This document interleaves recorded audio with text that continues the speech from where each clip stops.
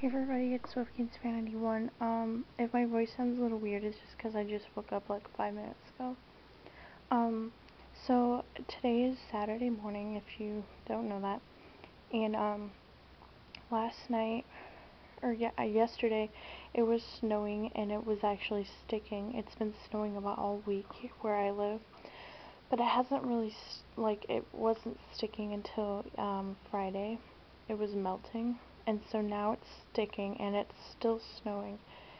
It hasn't stopped snowing since like Friday. So this is what it looks like. It's not really that big of a thing, of a deal, I guess, but it's like still snowing, but you can't see that, I don't think. Yeah, I hate snow, so I hate that it's snowing out. And there are people already out with their snowblowers, and it's not even like 10 o'clock. People get up early. Yeah.